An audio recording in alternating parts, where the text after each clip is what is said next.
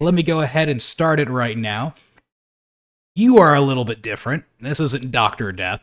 Nope, not Dr. Death. Oh, well, who are you, real quick? Well, I am Dr. Freeman1337, PhD. Okay. Well, you are yeah, you're a wonderful developer as well. You know, we can talk about the boomer, but that's not the point of today. Yeah, no, today we're talking about some other cool stuff. Well, wonderful. But before we start with all the wonderful, cool stuff, we can start with, again, I love saying this, our #1 channel sponsor, Aho Patchworks. You can go right now to ahopatchworks.com. Should be a link in the description. It's beautiful because it's a patch company. I can actually put links on it without getting in trouble. And use coupon code /AGcasted. I'm not just saying this because I get paid for it, but, you know, it's a wonderful patch company. Great patches. I have at least like 20 of them that I bought on my own. If you guys want wonderful apparel, stickers, you know, fun other things like flasks, go to ahopatchworks.com right now and be sure to buy something and use that coupon code, okay? It's a wonderful site. I love them. And you should too.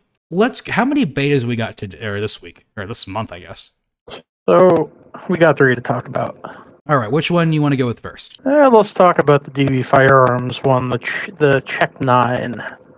Okay, yeah, DB's doing a lot of things recently. So yeah, he finished the Alloy, and then this is a Tech 9. Is this a Tac Daddy remix, or is it its own thing? No, this is its own thing. The Tac Daddy is sort of an evolution from the Tech 9. This one actually just uses Tech 9 parts. So, parts from the AB19, the DC9, or the original Tech 9 will fit. But, you know, just explaining the name a little bit. So that comes from, the Czech part comes from it taking CZ Scorpion mags and CZ Shadow grip panels. So it's the Tech 9 Czechified. You know, I'm looking at the pictures of it. Thank God we're starting to do this now. Yeah, okay, I see. You know, I think there's a Brazilian developer that'd be very happy to see this. Although, you know, I mean, it does look actually really cool. I do like the CZ mags and things. However, like with the few exceptions, there are a few guns where, you know, the Extendo Glock mag probably wouldn't change too much of how the gun normally looked anyways. And the Tech 9 is one of them. Because the Tech 9, if I remember correctly, comes originally with just a stick mag, right? Yeah, no, it's just a regular old stick mag of some kind. Right, yeah, so it's not that different aesthetically, but that being said, I do like more different I guess, yeah, just different mags being used. So is it only going to be just CZ mags then? Yeah, from what I'm seeing, it's just going to take those CZ mags. Okay.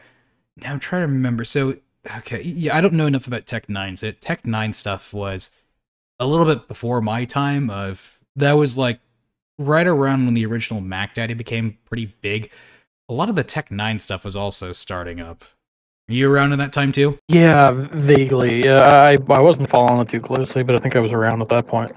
Well, yeah, because like it was mostly Tech 9s and Mac Daddies were or Mac part kits were pretty big. And yeah, I remember if you were able to pick up some of the police buyback ones, they were like pretty cheap, but you know, shocker with a lot of those police buyback ones. Once the surplus went away, they kind of stayed away. Yeah, I mean that was a thing. It'd be nice if people started making more Tech 9 Tech 9 parts, but or Tech 9 parts, I should say. But yeah, I don't know.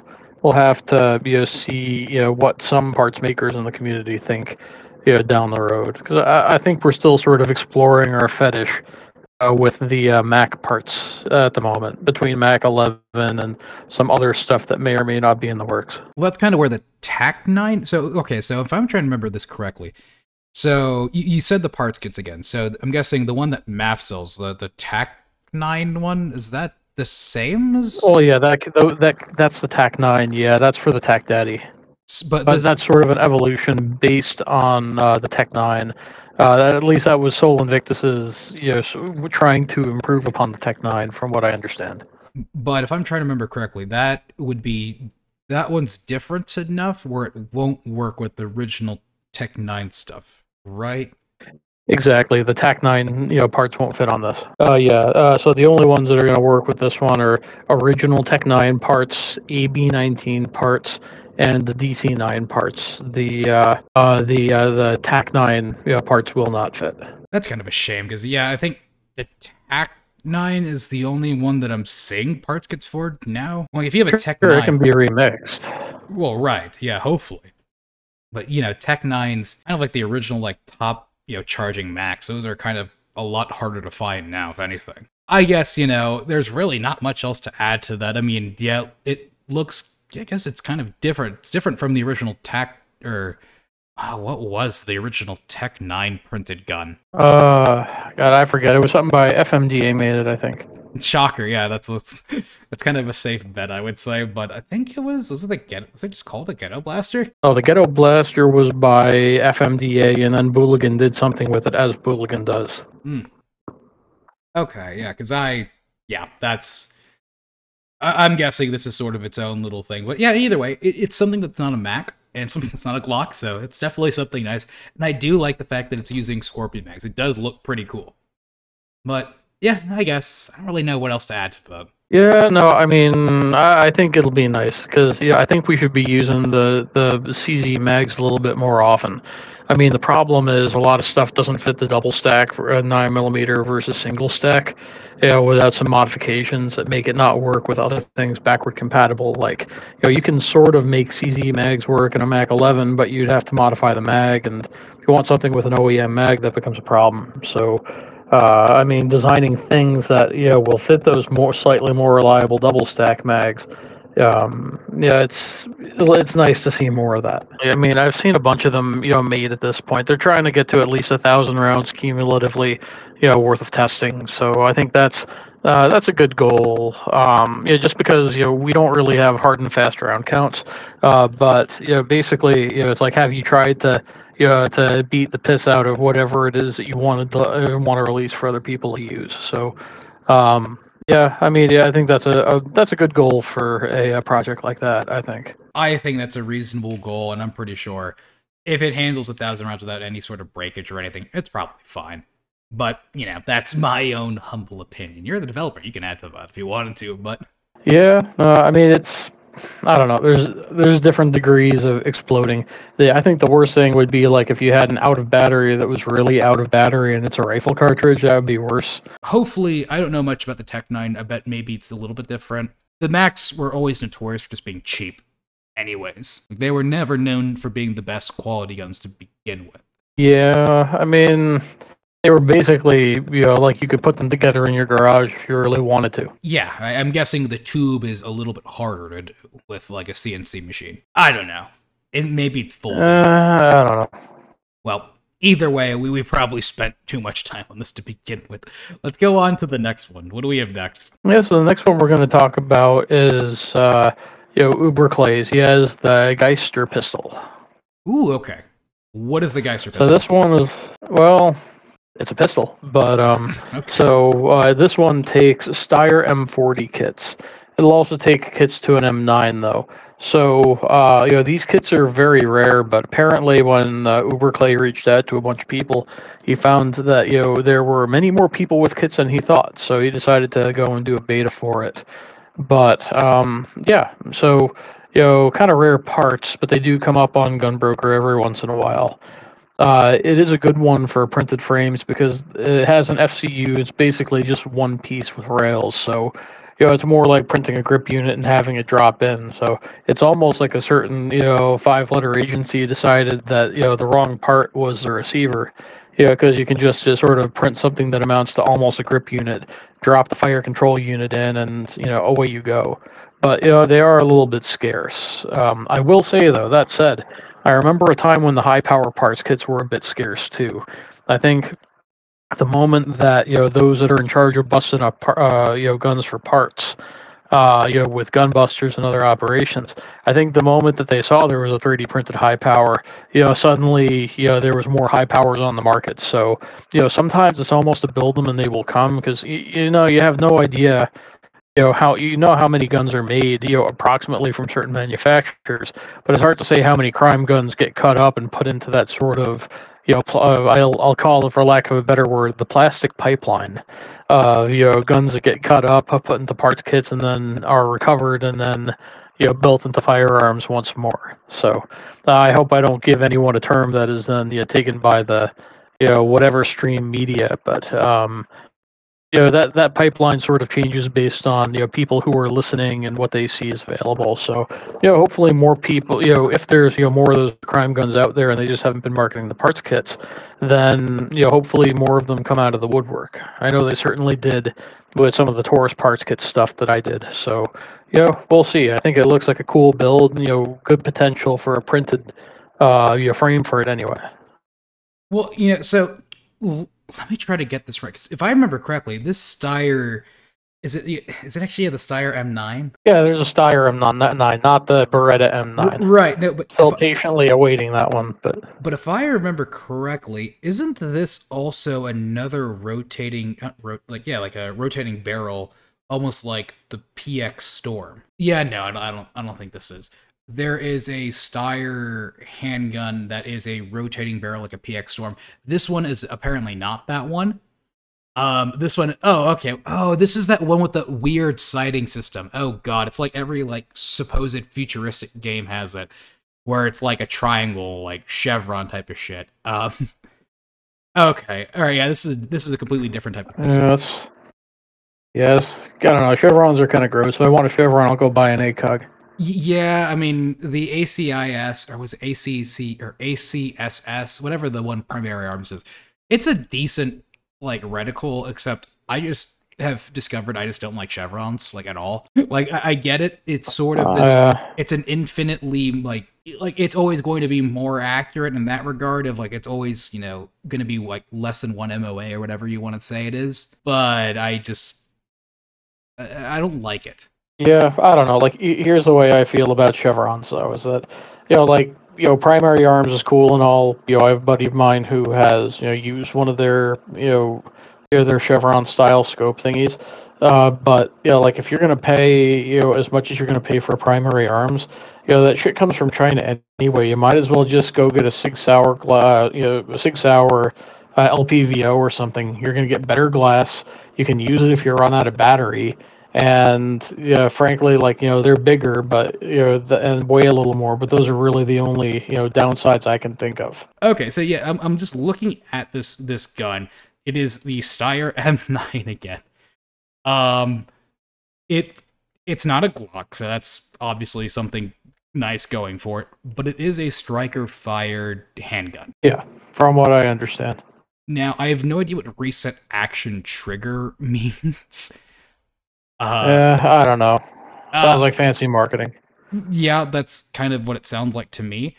Yeah, I'm looking at the way. I mean, it looks like a very nice handgun. I have nothing. It doesn't seem like there's anything wrong with it. It also seems like it's really easy to take down, compared to a Glock, which it's not that hard to begin with. But it seems like it's almost like the SIG way of doing it, which that's not bad. Well, I don't know, unless you're a cop in New Hampshire or Vermont or some shit. Well, it seems like, depending on how, how autistic you are about things, it apparently has a nice low bore axis and things like that. So that's wonderful. I'm wondering on the trigger is, because if it's anything have you ever shot a Walther or even a Canik? Yeah, no, I'm still working on a Canik TP9 frame, and I kind of like those. And I've shot the Walther once or twice. Well, they've cloned a Walther PP or PP9 or P99. I forgot the one. Yeah, P99. Yeah. I got to shoot one of those, and those triggers are they are just the best striker fired trigger you're going to get. And Canik did a very, very good job copying it. A really good job copying it to where, yeah, it's hard to justify the Walther price for it. If it's anything like that, then I bet it's really, really nice to shoot. I think that's a pre-tension, striker, but that's not what I'm seeing online. It's something different. That's what I'm getting. I guess this is kind of the nice thing about it. This is just a different handgun, and I like handguns. They're more interesting to me. But this is different than a Glock. Different than a SIG. Different than a Shield. It's, something fun and interesting, I guess. I I'm curious to know more about its mechanism and how it kind of works. But if it's striker fired, striker fires are, people know striker fires pretty well. The magazines. Oh, they do. The magazines, I'm curious on, how are the availability on them? Steyr probably not great, or it's expensive. I just don't know. I mean, probably 75% chance Mechgar makes them, so the mags are probably 30-40 bucks a pop if I had to take a guess.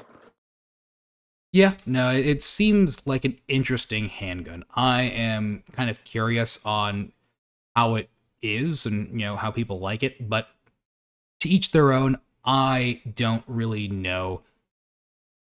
I just don't know enough about the handgun. I'm curious about it, but it seems kind of just like a typical striker-fired handgun. Although I guess if you really wanted to be even more special about it, it seems like just in general, these guns are about like $570. Yeah, no, I'm looking right now. You can pick this up for like $500, just like the completed handgun. So if you want to just sort of try it out, it depends. If you like it, you can try this out. It's Glockish in price. I don't know. I don't know Steyr that well, though. Neither do I. I mean, I do know Steyr's done some cool things. I know they had their own little fun rotating barrel handgun, which that's the one that kind of intrigues me a bit. This one sort of seems like them, bending to the consumer of going for a striker-fired handgun, which, is all the rage nowadays. Hammer fired for life.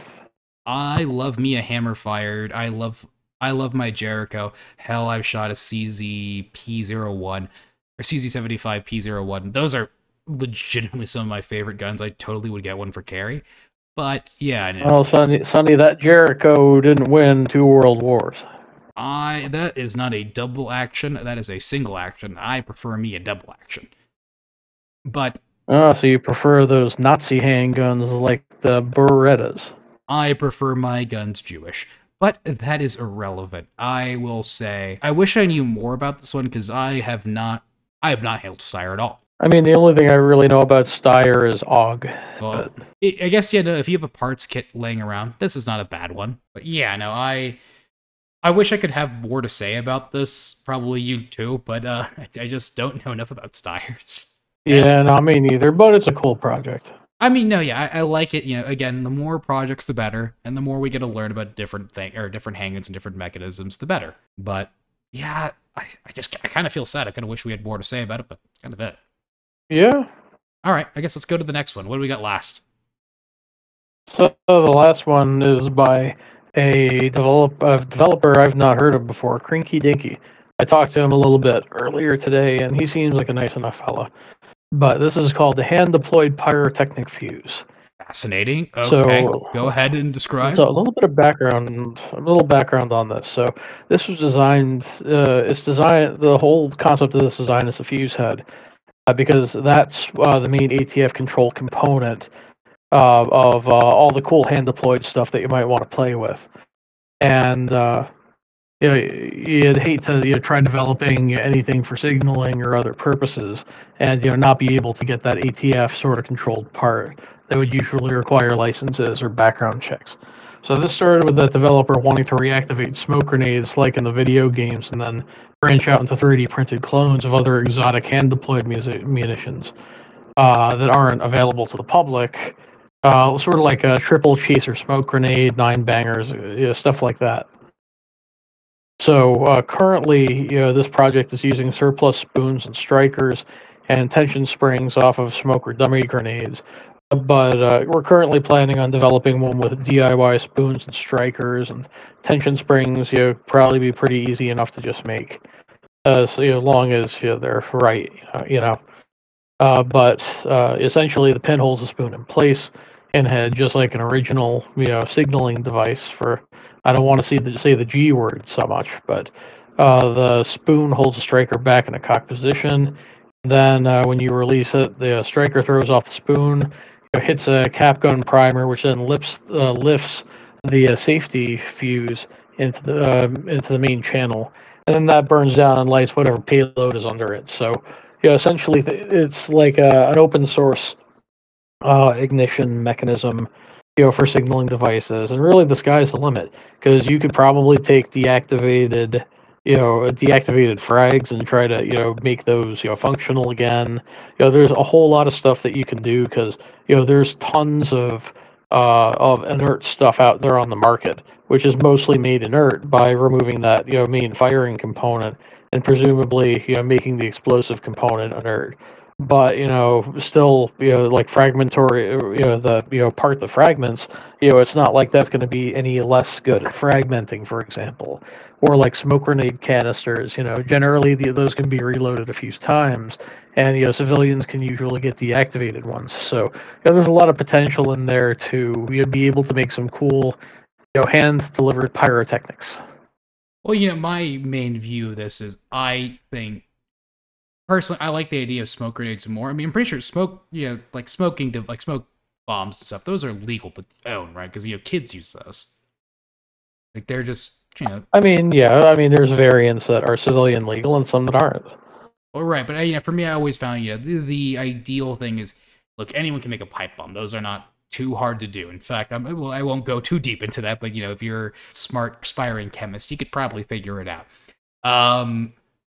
Things like smoke grenades are a little bit harder, at least kind of like going with the canister type of thing. And there is a nice little advantage of not being seen. In fact, it's pretty nice it's not be seen. So I kind of like it like this. I'm looking through some of these pictures. I see what looks like a lot of like 3D printed smoke grenades, essentially. And now that would be kind of cool if you could repurpose a Coca-Cola can that I see right there. I'm going to show that one because it's awesome. Okay, so what was else? What else could it do again? Well, basically, it is the ATF regulated component in most of those hand delivered munitions. So, essentially, it works the same way that any other smoke grenade might work. In terms of how the ignition component is oriented, but with the with this Fusehead, basically it's just that mechanism of like pulling the pin, dropping the spoon, and essentially it'll ignite whatever. So you could use it in smoke grenades, you could use it in lots of different things. Yeah, I mean my main thought for is exactly smoke grenades. Actually, believe it or not, if you go and control Pew's site, I told them at some point, it's like, yeah, I mean, because I'm a chemist, and my thought was, I could probably make a smoke grenade not too hard. Which, I mean, I can make a smoke bomb, but, grenade is a little bit different of, you pull a pin and then you have a fuse and everything. That's a little bit more out of my wheelhouse. But, like, a bomb's not too hard to make. A little, like, smoke bomb where you light a little fuse and, here it goes. So that's actually one of my things I have added to my, my accolades of what I was wanting to do. I've not even come close to working on that. Pew has yet to change it. So I'm rather interested in this one just because, if anything, this might have a rather useful, a pretty big use in things like, airsoft. I think if you're an airsofter, this would be kind of nice to do. I know. I've seen them go off. They just don't seem as powerful as the mil spec stuff. I think this might have a bigger use for people that are airsofters. Which, no fault in that. I'm not going to shit on people for being an airsofter. Because, honestly, let's be 100% realistic about things.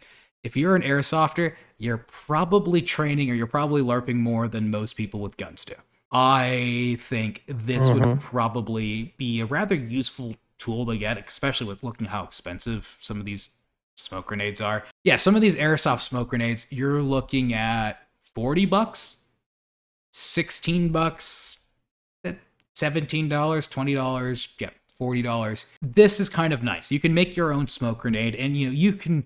Chances are you'll probably use it more than most people. And why you an airsofter will be using this is completely up to you.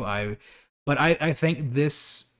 I think this is a rather interesting thing because this also brings another topic that I kind of like. Not everything that the catalog makes needs to be a firearm. No, it doesn't always have to be a firearm. Like, I know I've made plenty of accessories, but stuff like this where you're sort of branching into destructive devices, or potentially destructive devices. I think just people gotta be careful and understand what it is they're actually sort of getting themselves into. Just because not everyone uses very high levels of OPSEC when it comes to doing things on the internet or posting their felonies online. So like if you want to be a Chad and based in whatever, I just hope, that anyone who's trying to do stuff without the proper, licensure and or tax stamps, just, for the love of God, don't use your real name on the internet. Don't put your picture next to your felonies. Just be careful. I mean, that could be a whole other stream in and of itself talking about OPSEC, but Well, my main thing. just be careful. Well, my main thing is this: if some people just want to be able to make things, but like things like speed loaders that get stuff people that are not normally interested in 3D printed guns just to try something 3D printed. Okay, well maybe I don't trust making a gun yet, but this speed loader is pretty convenient. Well, what else does this place have, huh? Oh, I guess they have some other, they have some magazines. I'll try that out. Okay, well, now that I've had so much good luck with, magazines and all these other stuff, might try something, gun later. But, not everyone will be as comfortable as we are, especially probably how many builds we have done. It doesn't really scare us or really faze us anymore. It's important to remember not everyone is like us. And things like this, I like the idea of having more airsoft stuff in general. Just because, there are some people in, say, Europe or Europe, UK, even Eastern Europe, other countries where, guns are extremely regulated, but they want, they still want to be able to 3D print things, but maybe they're not willing to make an FGC9, but they want something fun to play with. That gets more people interested, and that sort of just, brings a much larger audience than, focusing only on guns. These people will like guns. They, they're interested, they like 3D printing things. Usually most people in airsoft do like guns, but, maybe they're just not ready to make one yet. Maybe they just want to try something fun at first. No, I mean, they're multi-use, that's for sure. Right, and I like the idea of things, not everything needs to be a firearm. Make the catalog more of a thing where people see as a fun repository of, sure, there's guns there too, but there's also other things. And, I think airsofters and, us have rather similar tastes. Gun guys and airsofters have similar tastes in that regard, and consolidating that all into one place would be pretty convenient, I would say, because, again, the FGC9 can also be made literally anywhere, so if you get a large airsoft community that likes guns, they'll also probably be able to figure out how to make the other one if they really are interested. But that's sort of my opinion. Bringing people that not normally are gun people into guns is kind of what I find more interesting. I mean, they help get people into the community, but I don't know though. Like, accessories or like a grip is one thing, but like, I would think that 3D printing something that's an igniter for, something that's like a handheld pyrotechnic or something, to me that feels a little bit more advanced, and I would think that some people might be a little bit reluctant to do that as for a first print, but I don't know, maybe some people would think of that as more of a one-time use item, or maybe use it a couple times, so it might be considered a little safer. It depends, because you're not going to be right next to it when it goes off. So again, I think a smoke grenade would be rather smart, just because, again, you can now bring in a whole different community that maybe most people in the gun side overlook.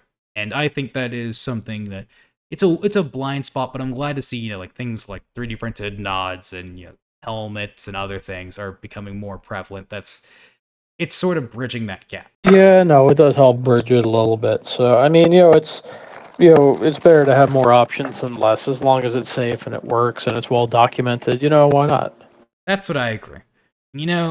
With that, I guess, we'll see what happens. I'm looking forward to seeing how these projects go. I guess I'm looking forward to next month. What about you? What are your final thoughts?